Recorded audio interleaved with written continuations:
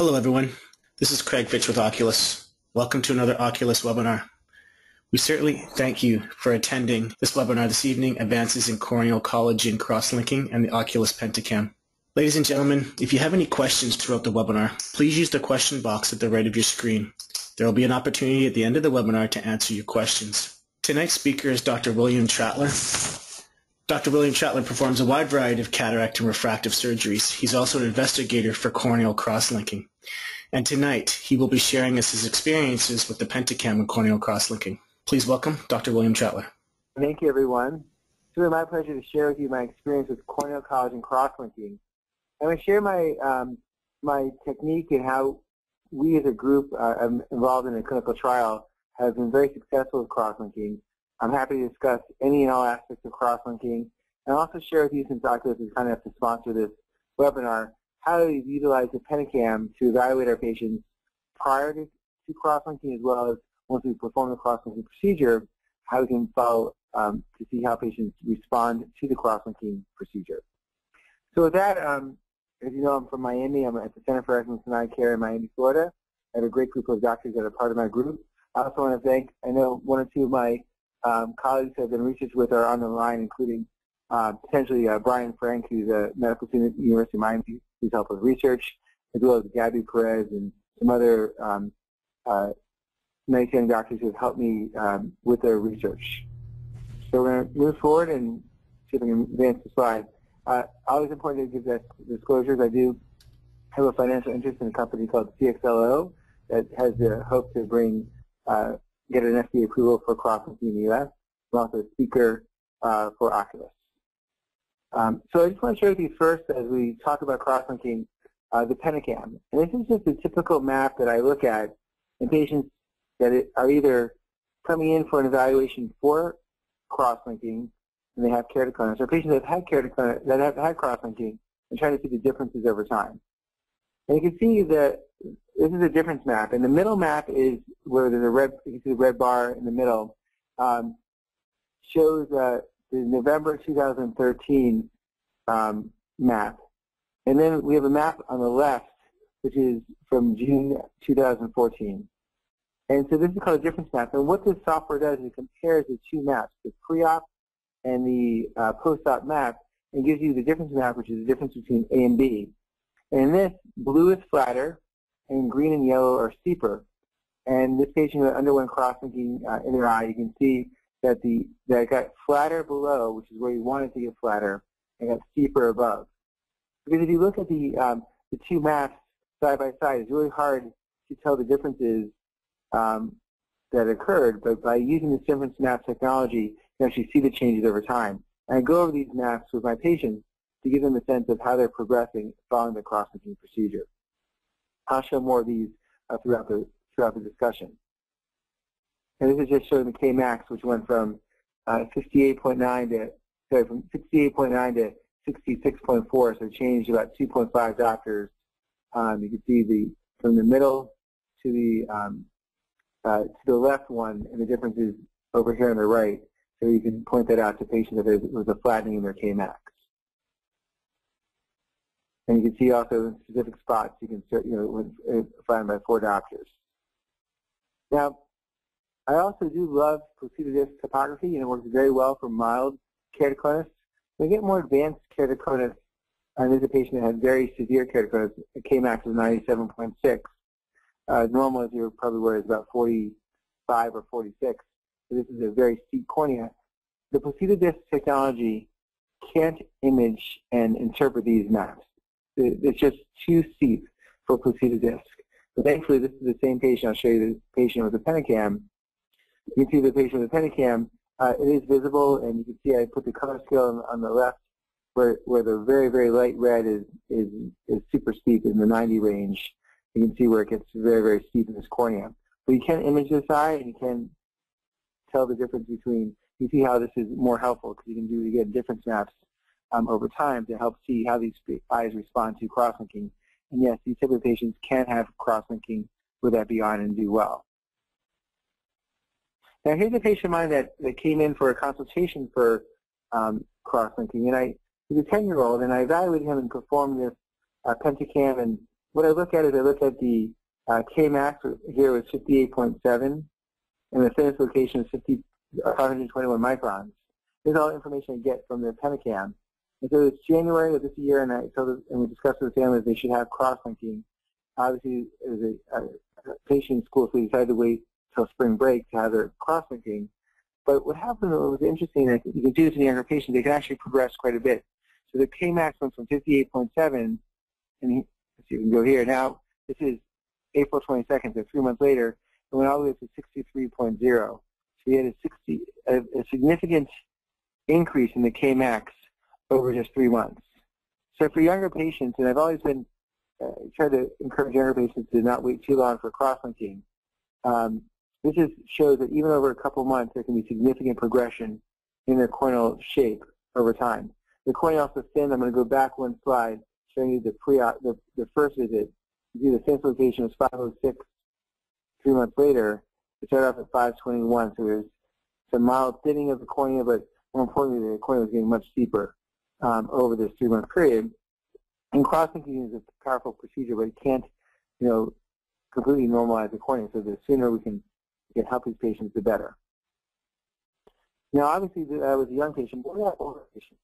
So here's a patient I saw in August of 2008. And you see the patient has pretty significant keratoconus with the red, again, showing steepness. And comparing their maps from 2008 to 2012, see that the patient has significant steepening centrally, and the Kmax steepened from 59.4 to 63.8 over the four-year 2-month period. This is a patient that was 63 years old.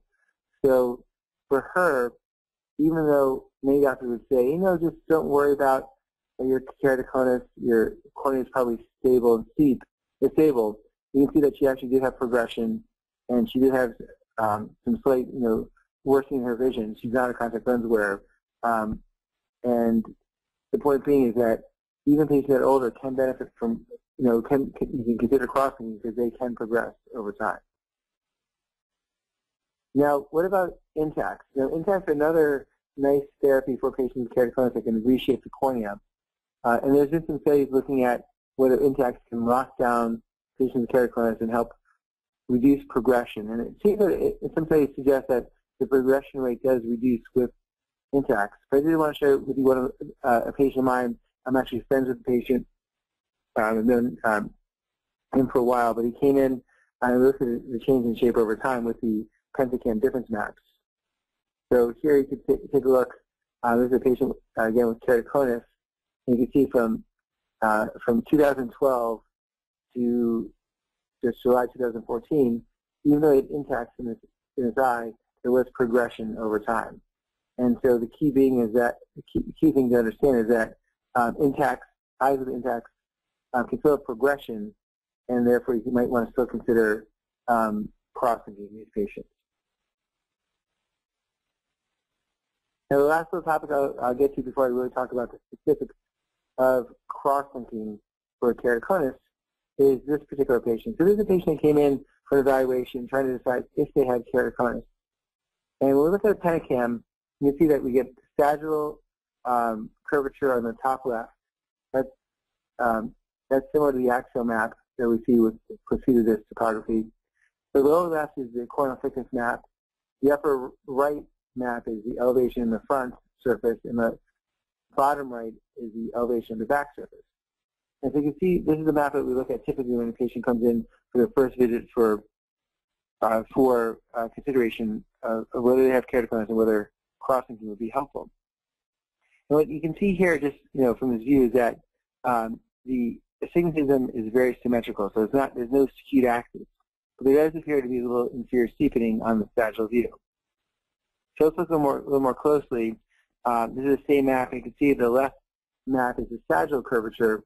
You can see that the top part is 44.7, down below it's 47.0. So there is some inferior steepening, and it's not, even though the axis is symmetrical, it's not skewed. When you look at the elevation of the back surface, you can see that there is some protrusion of the posterior surface coming forward. So this is a sense that the cornea is kind of bulging forward. Both the front part of the cornea and the back part are showing this this protrusion. And you can see the thinnest point of the cornea is this little black circle right here. I'm hoping it shows up right there. It's right where the plus 29 is in the elevation in the back. And this is, the thinnest spot of the cornea, conforming to or showing in the same spot as where the elevation is in the back surface. This is very suggestive of early keratoconus in this patient. The other map I look at is the thickness map, and you see this is the Pentacam thickness map. Again, showing the thinnest spot is not central, but is now displaced inferiorly. Again, this patient would have early keratoconus and would be a candidate for corneal collagen cross-linking at this stage. And the other map I like to use is this this map developed by Michael Berlin and Renato Ambrosio. It's called the percentage thickness increase, or the PTI.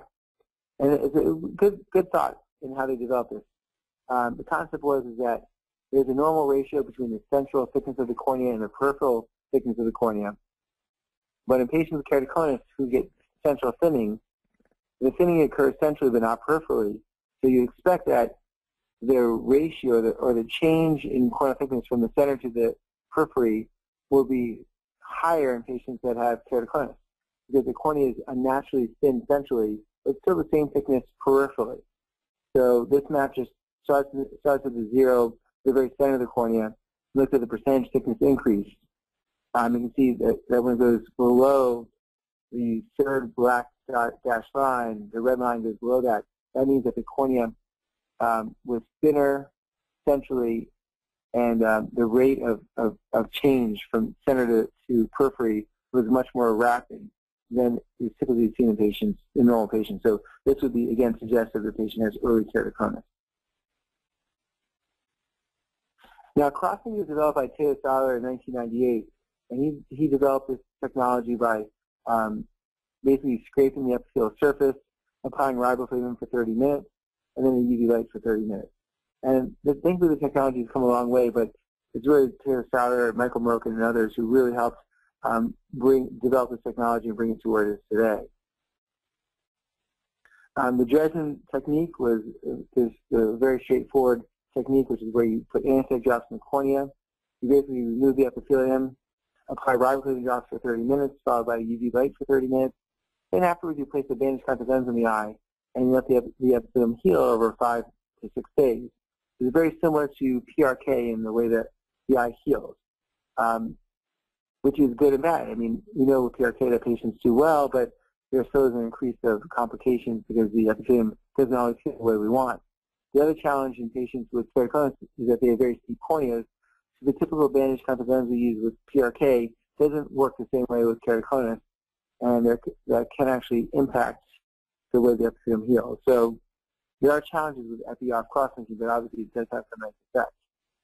Now, when you think about epi-off crosslinking, one of the big questions that is asked is you take out the epithelium, you perform the crosslinking, and then over the first month, does the epithelium, does the cornea become steeper and thicker? I should say the whole cornea. Does the whole cornea become steeper and thicker, steeper and thinner, flatter and thicker, or flatter and thinner? So what changes do you really see over the first month after corneal collagen crosslinking when you do epi-off? It actually turns out that the cornea becomes steeper, not flatter over the first month, but thinner. So you do see some thinning in the cornea, but you see the cornea being steeper. It looks confusing. We didn't really expect that when we first started doing crosslinking. But what we realized after seeing this phenomenon is that patients with keratoconus actually have very thin epithelial layers. And so we scrape off the epithelium and epi-off, the epithelium regrows back to this normal thickness, to the normal 50 micron thickness. It's only after a couple months that it starts to thin out, so that you get this, you get to the point where the epithelium returns to the state it was at prior to the crosslinking. That's why the first month you see the corneal steepness being a little bit steeper. About 3 months it gets back to baseline, and then at 1 year it's typically much thinner than it was pre-op. And this is just a study that from Trattler, Wollensack, and Spurl, where they looked at patients with progressive keratoconus, performed epi-off crosslinking, and what we see is that at 6 months you get a nice flattening of the cornea, and then at 1 year a little flatter. But then when we look at the 3-year results, it's even better than the 1-year results. I was just at a conference in London where, it was presented in London where Theo Sauer presented one of his patients that came back 8 years after cross-linking, and from year 4 to year 8, the patient had further significant flattening of the cornea. So it seems that cross-linking doesn't just have a 1 or 2 or 3 year impact on the cornea. You can still see flattening many years after the procedure. Now, epi-off cross-linking has a great track record, but there are risks with cross-linking, epi-off cross-linking. They include delays in epithelial healing, corneal ulcers, corneal haze, and there have been some reports of endothelial cell damage and decompensation with epi-off. And these are risks that are serious, but thankfully they're uncommon. So in general, epi-off cross-linking is effective and safe, but there are these increased risks. So the epi-off cross-linking, most surgeons around the world are typically waiting for patients to show progression of their disease before performing epi-off cross-linking, except in kids, just because there is a risk to the procedure. It's not benign. But it does work, if patients require cross-linking. Now, when I compare epi-on and epi-off, I think that this variability in this chart, but let's talk about the comparison. So I'm going to make a case today that epi-on is equivalent to epi-off as far as how it reshapes the cornea. The medical literature is still up in the air as whether epi-on is as effective as epi-off, but it's definitely been our experience in our multi-center clinical trial that it is as effective. And I'll share some of the pros why our results are a little bit better than some of the international results. The peer-reviewed literature also is a little bit questionable on whether epi-on is as effective as epi-off at stopping progression of keratoconus. But again, it's really the technique that epi-on is performed, and that's why there are some papers showing epi-on is not as effective and doesn't stop progression. But they don't really use a robust and effective technique for epi-on cross-linking. I kind of think of it as if you go to a restaurant and try someone's whatever dish you're going to talk about, and it's not good, it doesn't mean that's always not going to be good everywhere you go. It's just you're not preparing something properly and you get a bad result. It may not be, it just may be the technique, not necessarily the way, the actual item. So anyway, I hope that analogy is okay. But anyway, when you compare epi-on to epi-off, some of the challenges are that there is an increased risk of infection, corneal ulcers, delays in epithelial healing, and corneal haze. And both epi-on and epi-off are effective, but there still is a small risk of progression despite either procedure. And I've never seen progression with epi-off because I only have a small experience with epi-off, but I have seen patients progress with epi-on. It's thankfully less than 1%. But when you look at the medical literature, there's still a risk of progression with epi-off, depending on the paper. So it's not 100% successful either. Thankfully, with either procedure, you can perform a second procedure. And for all my patients that were questionable as to whether they may have progressed, I performed repeat epi-on. I've had no one progress after a second epi-on procedure. So that's been a good finding. Now, the key to being successful trans-epi cross-linking is this technique. And we've used a variety of different riboflavin formulations, but the key is that this corneal protector sponge. And by using a sponge on the cornea, you place drops directly on the sponge. The drops sit directly on the cornea and can soak in. We also use tetracaine or alkane, use either one. They have betacaine in every 2 to 5 minutes. That also helps break down the epithelium. And so it's a combination of the riboflavin on the sponge and the tetracaine that helps to break down the epithelial barrier enough to get plenty of riboflavin into the cornea. Now, depending on your formulation, it can take an hour or longer to load the cornea. So you have to look very carefully at the cornea prior to initiating the UV light. That's the biggest flaw in the European studies, that they just treat it for 30 minutes with drops, no sponge, and then initiate the UV light without checking to confirm there's enough riboflavin in the cornea. And so what I do, and what Dr. Rubenfeld and the others in our clinical trial do, is we look at the slit lamp, and here's 2 examples of looking at the slit lamp at the riboflavin. You can see there's plenty of riboflavin fluorescing in the corneal stroma throughout, from the top to the bottom. It's not superficial. It goes all the way through the cornea. And when you see a cornea loaded like this, you can initiate the UV light. However, you have a patient like this, which is one of my earlier cases where I use drops. We didn't get enough penetration of riboflavin in the area where it's dark blue. The area where it's fluorescing, the yellow, the green, excuse me, that has plenty of riboflavin in the cornea, and the cross-section shows that it has plenty of riboflavin in the cornea, but that paracentral blue area is the area where there just was not enough riboflavin saturating the cornea. So if you perform crossing in this patient, you get an inadequate result. And so this patient requires more loading before you initiate UV light. Now, with this protocol, we've had really good success. And here's a patient of mine, 68 years old, with keratoconus. And the patient had a cataract that was early, and the patient wanted to see what could be done prior to the cataract surgery to give them a better result. And so what we did is we offered cross-linking, and the patient underwent cross-linking. Again, just pointing out that when you do epi-on, it's very safe in steep corneas, but one of the problems with epi-off is that we have very steep corneas. There's an increased risk of delays in epithelial healing, and so that's why the paper by Cheo, Saller, Michael Moroccan, and Kohler recommended that you avoid the really steep corneas with epi-off, just because there's an increased risk of delays in healing and other complications.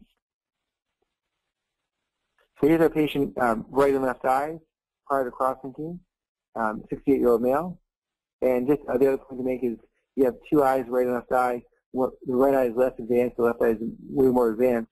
Which eye has achieved more flattening with cross-linking? It's important to understand that the steeper the cornea, the greater the results. So here's the right eye. This is pre-op, and then I'm going to show you 18 months later. You can see that there was significant flattening of the cornea. You can see nice, good optical zone centrally. This patient is scheduled for cataract surgery, I think, in the near future with the referring doctor, and we expect the patient to do very, very well with their cataract surgery in this right eye. A significant change in the cornea over 18 months. So we can get to the left eye. Here's the left eye. And you can see the difference. Now, it doesn't look as robust of a result when you look at just the red, but if you compare the Kmax change, the numbers, you'll see that it went from 69.4 to 59.7, so significant flattening. And this patient would definitely could sense the improvement overall in their overall visual quality. And now we expect that even though 18 months seems like a long time, we expect further improvement over the next 18 months. And so that's the nice thing about crossing. It doesn't end at 18 months or at 12 months. It can keep going. It can keep seeing further improvement. Again, their surgery is scheduled in the near future. And obviously, I typically recommend shooting for about a -1 in these patients because we expect further flattening to occur in the cornea. Now, we are doing a multi-center clinical trial called CXL USA. These are our investigators. I think they're all investigators here throughout the U.S. This has been an IRB-sponsored study, but we actually will be switching to an FDA IND study. It will be a physician-sponsored IND study in the near future. But currently it's an IRB study, and again, as I mentioned, we're going to be switching to a physician-sponsored IND study per recommendations by the FDA. But anyway, you can see here from our multiple sites, we do have sites throughout the U.S. And our indications are for age 8 and over for keratoconus, form post-keratoconus, polluted and post-LASIK ectasia. They also help with patients that have carians, which is another type of corneal thinning, and also patients that have previous RK that have diurnal fluctuations in their vision. And they're just sharing my results. I would say just my epi-on crossing patients who have advanced keratoconus. This is patients with a Kmax of 60 or above. Just trying to show that you can get some very robust results. And obviously we're working to get all our patients to come back for follow-up, but we had 2-year follow-up, and you can see the difference from 1 year to 2 years is nice. And we had about a doctor flattening at 1 year, and when we get to 2 years, we get an average of 2 doctors of flattening in our patients. And overall, our patients with steep corneas do very, very well, and we're very happy with the results. By avoiding, these patients would have higher risk to get epi-off because of the fact that the epithelium is harder to heal in these very steep corneas. And here's a patient of mine who's going to share a couple of cases. This is a pre-op case, a 56-year-old male who his best corrected vision was actually 20/25. He had this kind of early keratoconus. We talked at great length of whether to proceed with cross-linking, and the patient again knew that at some point they would have to have cataract surgery and wanted to see if they could have improvement in the corneal shape. And over after the treatment, you can see the best corrected visual acuity went from 2025 to 2020, and myopia dropped from -7 and change to -3.75, and the patient had improvement in their quality of vision. They had significant improvement. This is an older patient, but they're extremely pleased with their epi-on procedure. Here's another patient. So not only does it work for keratoconus, but also can work for post-LASIK acacia. The other patient here was a younger patient and got pretty rapid development of acacia after their LASIK procedure. The patient was referred to me. And this is just showing that you can get this nice flattening, over this very short time period. As I mentioned, that with epi-off, you get steeper first as the epithelium heals in, and then you get back to normal about 3 months. But here you can see we're already seeing significant flattening at 3 months with epi-on. The patient noticed the improvement in quality of vision with their best corrected visual acuity improvement in 2025. Now here's another patient of mine with post-LASIK acacia. They have a occlusive pattern. See, it's like a lobster claw pattern. As I mentioned previously, when we do these difference maps, the middle map is the pre-op, the map on the left is the post-op, and then the difference map. What I thought was really interesting was that the patient had a occlusive pattern, and as the cornea reshaped itself, you can see that it improved inferiorly in a occlusive pattern. So you see, I circled the -2 here where it got flatter, but then it not only improved in the occlusive pattern, but also got steeper superiorly. So what we see is crosslinking. It's not only a flattening of the steep area of the cornea, but actually steepening of the flat area of the cornea as it reshapes itself, and that's why patients experience better quality vision after crosslinking, because it's not only the steep part getting flatter, but the flat part also gets steeper. Now here's one of my youngest patients I treated, a 9-year-old male, and he came in with his uncorrected visual acuity of 2100, and his best corrected visual acuity, both at the optometrist who referred him to me and in my center, was 2050. And he just did not see well, and he had some major issues in his quality, in his vision overall. It was pretty amazing. At post-op day 2, his uncorrected visual acuity was 2025, and his best corrected visual acuity had improved from 2050 to 2025. He had a slight improvement in refraction. There's a difference map just 2 days later, showing significant flattening in his patient's cornea. And the patient, is now 2 years out. Unfortunately, they live in a different state and have not come back to see me, but the mother does keep in touch with me, and has shared that her son is doing fantastic in school, and has maintained this excellent improvement in their vision on crosslinking. And here's another very important patient of mine. At age 9, I performed topography of this patient, and you can see that the topography looks very normal. And obviously, the only reason I performed topography in such a young patient is because it was actually my daughter. And she had developed some myopia, and I just thought, oh, why not get topography? I was surprised that when she came back at age 12 years, 9 months, that she actually had a significant reduction in her overall vision and had developed astigmatism. And when we did the topography, this is actually the Pentacam map, she developed significant inferior steepening in both eyes. You can see that she, just the red areas below, she was like kind of in the red eye, she's 40.5 above, and she's 46.7 just at the first kind of little red area, just where the red area is in the red eye. She went from in the 41, 42 range in the left eye to 46.8. So she had developed significant change in her corneal maps over a couple of years. Now she's on eye rubber, but clearly this is early keratoconus. So I explained that thankfully we had worked hard on epi-on, and back in early 2013 we performed bilateral epi-on crosslinking, and she did just beautifully with the procedure. And you can see this is the 3-month results, and she maintained her excellent quality vision. But you can see the difference maps show she had significant flattening inferiorly. This is her right eye, and I'll show you her left eye.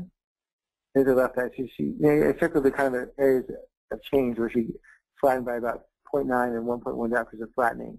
And again, she ended up with very good vision overall. Now, I did it in 2013, so she came back this summer, and I did her 18-month visit. See, she's had even further improvement in the reshaping of her cornea. You can see that she got 1.6 diopters flatter, where she has the red circle. But if you notice above, she also got steeper above. She's reshaping her cornea, and her uncorrected vision improved from 2080 to 2050. And thankfully, I rarely see her wear glasses, although she does bring glasses to school when she sits in certain classes, but usually she's glasses free.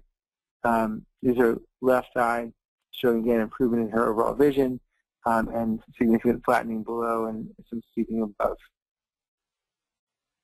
So I hope my talk has been overall very helpful in kind of comparing and contrasting epi-on versus epi-off.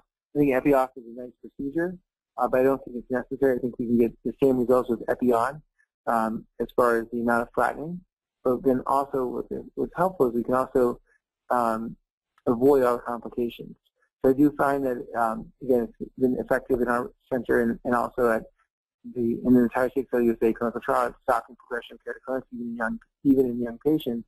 But also we've avoided all the complications you can see with epi-off.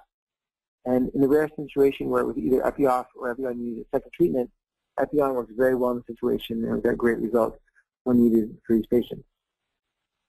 And the last thing I want to go over, and again, I still run into people that I've shared my talk with that really want to understand how to be successful with epi-on crosslinking. So I just want to go over this one more time. It's just very simple. The corneal protector sponge is key. By having a sponge on the cornea, it really allows the riboflavin to soak into the cornea. The anesthetic drops help break down the epithelial barrier further, and it's this combination that really works well. And again, you want to listen to them to make sure you have plenty of riboflavin present in the cornea before initiating the UV light. And I have no problems when I see patients after loading the cornea. And if they're not ready, I just can, have them just do a little bit more riboflavin until we get enough so we can get effective treatment for these patients. And it's really key to look carefully at the cornea to make sure that it is uniform and significant saturation with riboflavin of the cornea. So again, the advantage of epi-on crosslinking, it avoids most of the risks associated with crosslinking. And we can actually treat thinner corneas as well because we don't have to remove that 50 microns of epithelium. And it's extremely convenient for patients as well because they can return to their pre-op baseline in 1 to 2 days. And many of my patients can drive the next day or 48 hours later. They can return the contact lens where in 2 days with typical contact lenses, although with scleral lenses, they can return the next day. So with that, I'm happy to answer any questions. I hope this is a nice overview of crosslinking. You're always also welcome to email me at wtrattler@gmail.com. Dr. Trattler, thank you very much. That was a very educational webinar. Dr. Trattler, thank you very much on behalf of Oculus and the attendees. We thank you very much for your time and the educational webinar you have shared with us. We look forward to working with you again in the near future. It's my pleasure. And again, if anybody still on the call wants to ask further questions, they're welcome to email me. My email is wtrattler@gmail.com. I think if you Google me, usually I have lots of articles that have my email associated. Happy to help. Thank you again. Thank you, Dr. Trattler.